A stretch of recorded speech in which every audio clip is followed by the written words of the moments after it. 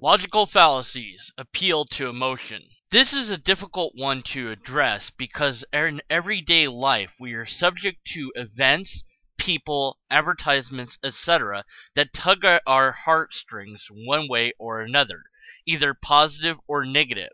We feel enraged and or happy at certain images or events, and those conclusions might indeed compel us to choose a position without looking further into the facts of the information itself.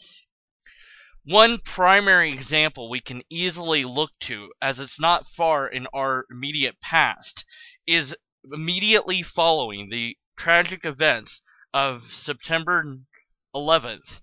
Many people felt compelled to lash back, attack, get those who hurt us, whoever they are. Get them now. Don't think about it, just act. And within a year, we launched a war. A war that not everybody agreed with by that time, but the emotions were still strong. The pain was still there. Action was preferred to inaction or political discourse. Knowing what the real facts were about the situation almost became irrelevant in wake of the emotion that we felt. Yes, the emotion was legitimate. The result of choosing the conclusion based on the emotion may not have been the best course. When we appeal to emotion as our argument, we fail to make a logical choice. When we base our choices on emotion, we do not make a choice based on reason. We make a choice based on the emotion. This thing makes me happy. This thing makes me upset. This thing infuriates me, etc. When we choose to go along with a presentation because we are swayed by emotion rather than the argument itself, we have committed this fallacy. Yet, in everyday life, we are prone to do this. We can see emotional appeals throughout television. One such emotional appeal might be, these people in this country are starving, and you could help them. Donate $10. It might be true that these people are starving. In fact, doing spot research could indeed find out whether or not they are starving. Doing further research into the company that is proposing to help these people might be warranted before sending them your hard-earned money. However, again, because people sometimes immediately respond to the emotion rather than the facts, you might send your hard-earned money to a company who will keep 90% of it and use the remainder on actually helping the people that are starving. If you had only spent enough time to check into this said company, you would have found out what their practices really were. You might even be compelled to do more research to find out a company that will send your money in full, or at least in a worthwhile percentage, to help the people of that country. It might be even easier or more prudent if your heart is desiring to help people here in America or local homeless rather than those far away. It's true that the dollar can stretch more in other countries. So yes, in a sense, a dollar can go further to help more people somewhere else than here. But if your desire is to help people in general, and you want to see an immediate result, it might be more prudent to do it here rather than there. Regardless of how you decide in the end, you should not use emotion to make your decision. Otherwise, you have committed this fallacy. I know that my essay is 6 weeks overdue, and the final exam is over. But I have had many personal problems. I had a part-time job because I needed to scrape together enough money to stay in school, and I've been having emotional problems. The person I've been living with has just left me, and my dog just died. Also, my grandmother is very sick. Even so, I would have handed in the essay earlier, but my computer was broken, and I could not afford to get it fixed. Also, I needed this one course to graduate, but if I fail it, I can't stay in this country any longer to complete my degree, because I've already booked my flight home. Is this an appeal to emotion? Certainly the circumstances involved are tragic, but should the professor give the essay an extension? After all, they had had plenty of time to turn it in. Why didn't they bring this information to the professor sooner? Could these events be made up?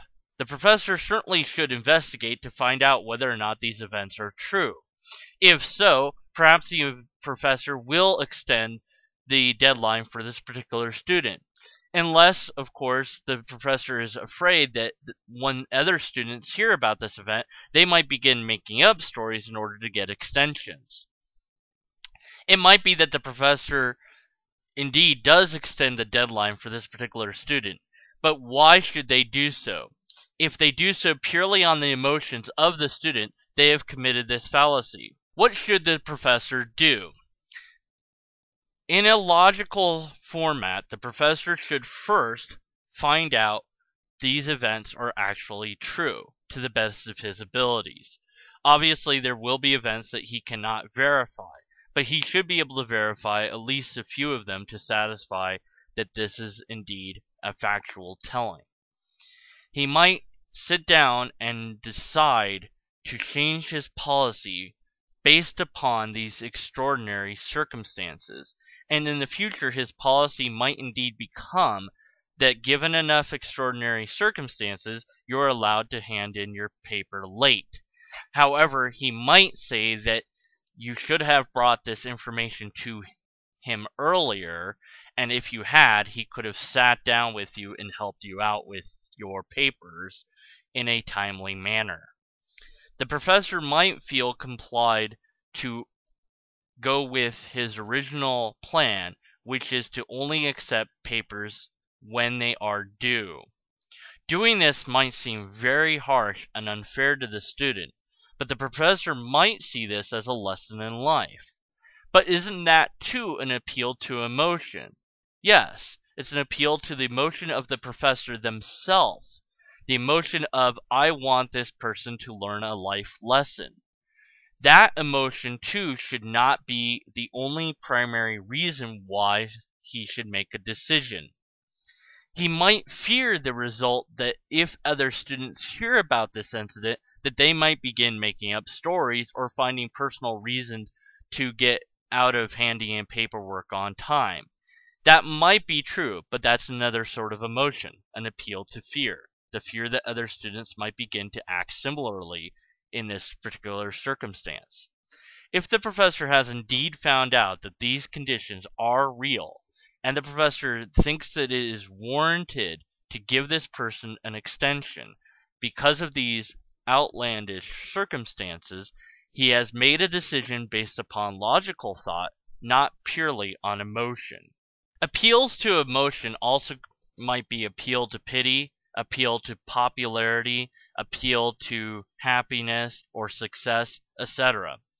An appeal to popularity would be that somebody is so popular, say a famous actor or actress, and you appreciate their work so much that you might think that they are a good candidate for a political position or something of that nature. Or you might think that the product that they're endorsing is a worthwhile product to invest your money in simply because of the person's popularity. Appeals to happiness, sadness, pity, etc. all fall under the category of appeal to emotion. What's important to note is the argument being based solely upon emotion? Are there no other arguments given than you'll feel happy or this will make you sad unless you do X being presented? Like our example of the student, yes, all of the examples were emotional influences. However, the final argument is that these are extraordinary conditions rather than purely emotional issues.